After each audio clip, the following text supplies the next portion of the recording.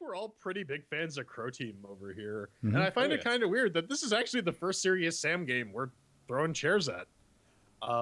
It's not the first Croteam game, though. That would be Talos Principle. But anyways, we're throwing some chairs at Serious Sam's Bogus Detour. It's developed by Crackshell, published by Croteam. It's on a custom C++ AngelScript engine, and it's about $10 to $15 of your local particular currency. What is it? Battle through beautiful Mediterranean locales, dangerous biological weapons labs, and even high-tech moon bases, with no Nazis, by the way, as a one-man wrecking crew or in 4-player online cooperative mode for maximum chaos. Dominate the survival and versus modes, or make your own mods, and even total conversions with the game editor. Serious Sam's Bogus Detour is the biggest little Serious Sam game ever made. This was on sale for dirt cheap, so we all picked up a copy. You guys don't know what the CHAIRQUISITION is? We give games a bit of a review. We do a bit of QA on them that maybe their developers didn't think about doing, and we give you the full picture from the top down. So 1 chair means that it's crap, 2 chairs means meh, 3 chairs means that it's pretty good, 4 chairs means it's amazeballs, and we apply those to our categories. Oh, doom makes it working, shiny sounds, controls, and fun. So, Venn, did it make it with working? Hey, man, this is the fun part. This is the big part of the QA, because we're going to be testing this on Ubuntu, and Fedora, which is always fun and exciting. I will be using Solus at some point. Not yet. Oh, okay. You just got to wait for the check to clear. Got it. Over here on 1704, running kernel 4.13. Basically, man, everything kind of ran out of the box. I didn't have any issues like you had, Jordan. You know, really, no Vulkan render. Jeez, I could barely run it. That was a bit disappointing. And the one thing I learned is hitting restart. And this is not a bug, but come on, fuck me, right? What wipes your damn save and starts you back at the beginning? Ooh, fun. Yeah, I didn't really have too many issues with this game, other than the fact that it crashes on exit, and also it spawns a lot of pulse audio syncs. It's not the first game to do that. I think it's still we've annoying. actually thrown chairs at one game specifically that did that, and it was really annoying. But ever since I moved to the UK, I don't have speakers plugged into this box, so I disabled the internal sound device, and I only have the headset. I don't know, man. You see, I find that my life has gotten a lot simpler now that I don't look at Pavu control, because you're like, what the holy hell, really? With a lot of games, you know, especially when they like spool up the entire 5.1. Oh yeah. Yeah. You can control each individual driver if your sound system supports it. You can control each individual one's volume. It's like, whoa. Yeah, I don't really have that advanced the sound system here. I just got like the mixer, some cheapo Logitech speakers, and that's it. But I mean, yeah, everything works. I don't think this game like really would affect any of our systems. I mean, I don't know. I got the i7 with i6700K with the 980. Then you got the 1700X Ryzen with the 980. Regular 1700. Or 1700. It's overclocked to be equivalent to a 1700. It beats a 1700X. Yeah. So there you go. My point stands. Anywho, and Pedro, you got a 1080. So I mean, yeah, like. This even with the FX8370E, it ran stupidly well. Oh yeah, 4 chairs across the board here. Pretty much, yeah, 4 chairs. So that's 4 chairs for mixed with the working. How about shiny and sounds? Moving the panel on. Did it make with the prettiest for you, P baby? Yeah, it did. I don't like the hipster pixel bullshit. I think that shouldn't come as a surprise to anyone who has been watching our CHAIRQUISITION, as it's called. But yeah, no, it doesn't get 4 chairs from me specifically because of the bullshit hipster pixels. It hasn't gone back around for me yet, so the sounds, on the other hand, this sounds like a proper Serious Sam game. They nailed it. They nailed it. With they didn't. Yeah. Both of you are high. Quit doing drugs, kids. They did. Say no to crack. No. And honestly, like I would have honestly given this about 2 chairs if not for the mellifluous voice of Mr. Sam Stone. I heard that, and then that lizard part of my brain's like, okay, yeah, we can kind of get into this. All of the sound effects were stupidly on point. All right, the background noise. I had to nope it. Even worse. Yeah, it sounds. Yeah, they had Serious Sam voice samples in there, and holy fuck, did it sound like it was the original voice samples, all scratchy and. It didn't sound good. Man. I think he definitely recorded that like over the phone. I forget who actually voices Sam. We'll pull that up later. But I mean, it looks like a top-down Serious Sam game. You have all like the Nars and the Clears and the rocket launcher dudes. Like they all look like they would if they were 2D hipster pixel versions of their 3D counterparts. I can't really fault it for that. I'm just gonna give it 3 chairs. I think that's solid. Yeah, I give it 3 chairs. It can't get the 4th because bullshit hipster pixel. I am definitely gonna say. I mean, it looks the part, but I can't tell whether or not my brain's doing the translation when I'm seeing this. I'm like, oh, that's supposed to be this. Oh, this is supposed to be this. Some of it is a little bit lost. It looks all right. It's not lazily done at all. So yeah, I'm gonna give it 2. It's got sounds in it that technically shows up on the screen. I'm not as impressed as you guys, man. Just like I said, this is a pure lizard brain reaction. But yeah, that would be about 2 chairs for the Shining the Sands. For controls, however, you'd think that like a game like this would play well with a controller, but you'd be wrong. The controller support is Venn. You mentioned it, and it's pretty. You're spot on with your assessment that it's really tacked on. You got to use Wazzat for this. Oh man, I really do believe that somebody said, "Shit, we need to put controller support in this," and it was an afterthought. Like, how long do I have to do it? 40 minutes, and because I'm thinking, you're looking at this, because this is a twin stick game. You run around, you go pew, pew, pew. That's what you're doing. It's Serious Sam, top down, 2D. That's what this shit's made for. It's made to sit back, relax, play on a goddamn couch, bitches. And it's complete rubbish with the excluding controller. It's no better with the DualShock. Dude, I finally, just today, it's like, well, fuck it. I'm going to try it with a keyboard and dribble. Holy fuck, all did I feel like I was playing in cheat mode, man. I had a Game Shark plugged in. It's night and day, especially when you get like surrounded. It's nice to just be able to like fire and swirl your mouse around like a freaking idiot. Yeah, no, honestly, I think that's kind of to the detriment of this game. I would agree that this thing needs some decent controller support so that it could be fun on a couch. Yeah, really? Really? Yeah, really? Yeah, really.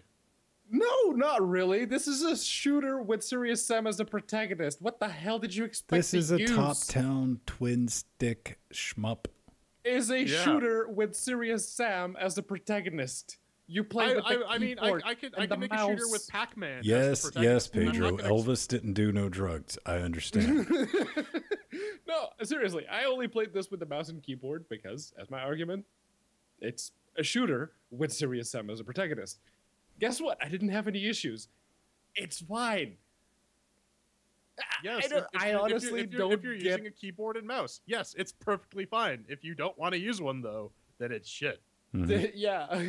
Then again, you shouldn't be playing games on your computer if you don't want to use a keyboard and mouse. You heard it here first, ladies and gentlemen. I've built a Steam box to plug into my Pedro TV. is solely responsible for killing Steam machines.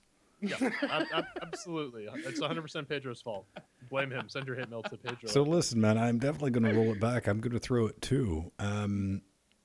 Simply put, because, technically it works. But this is something I personally want to play with the controller, and I think a lot of people might be thinking like me and be sorely disappointed.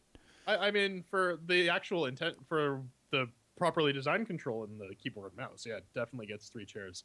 Not enough to ding it down to 2 because the game is technically playable with the controller. It's just kind of bad.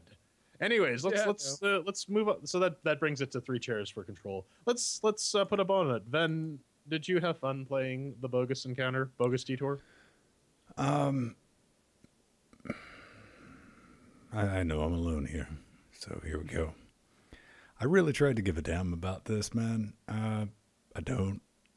I wanted to like it. Tried so hard. What is it? Nothing really mattered or something. I don't know. DBZ anime music video from way back in the day. MVs, man. It got the Sam bits right, didn't it? Yeah. And so here, for me at least, it's a toss up because I hate shoot 'em up bullet hells, but I really like Serious Sam, and there's just enough Sam crammed in there to trick my brain into actually kind of enjoying this.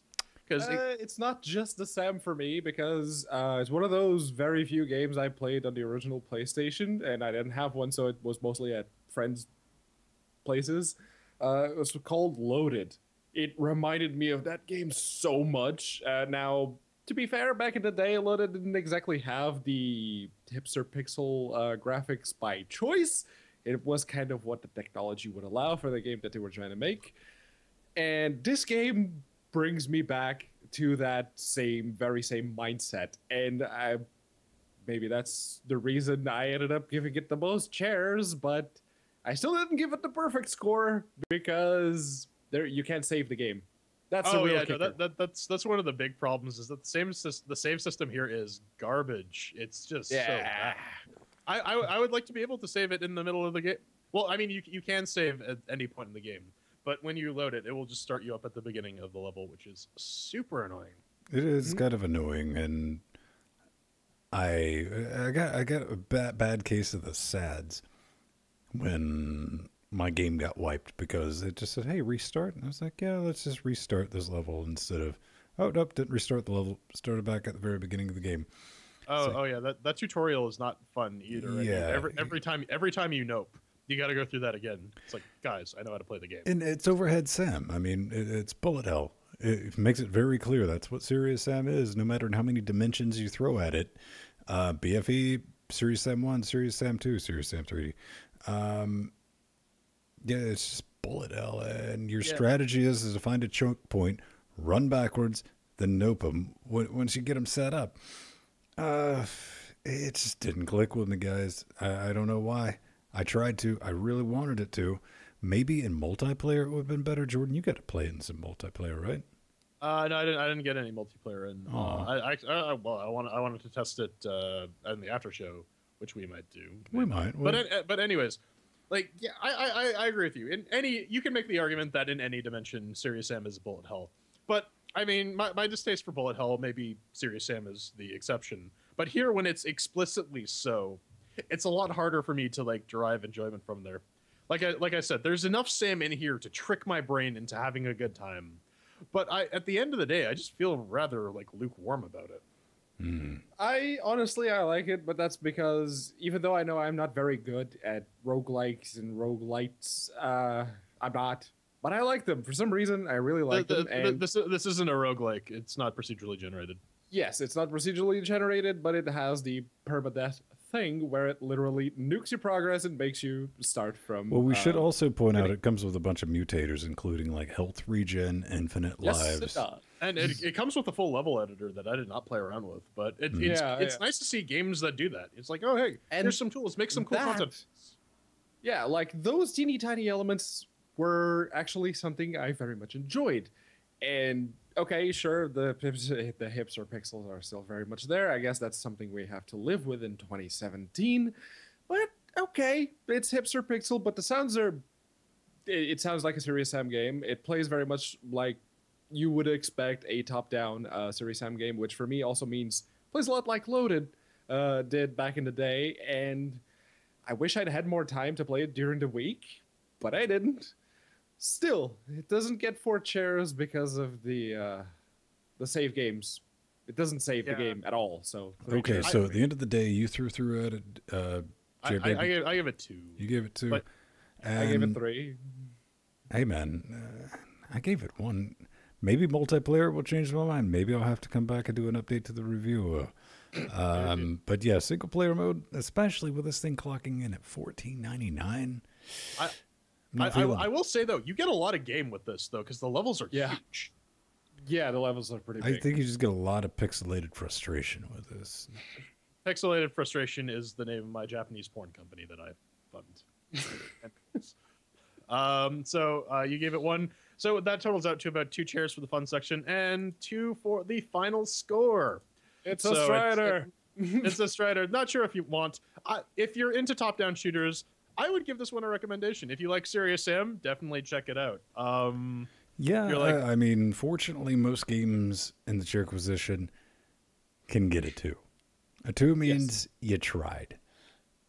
The 2 means you definitely have a game that could, in theory, be enjoyed by a subset of people. Well, I mean, I think that's one of the things with a QA thing. You will be able to run it on your system sufficiently enough in order to form your own opinion, as you should. 100% sure about that.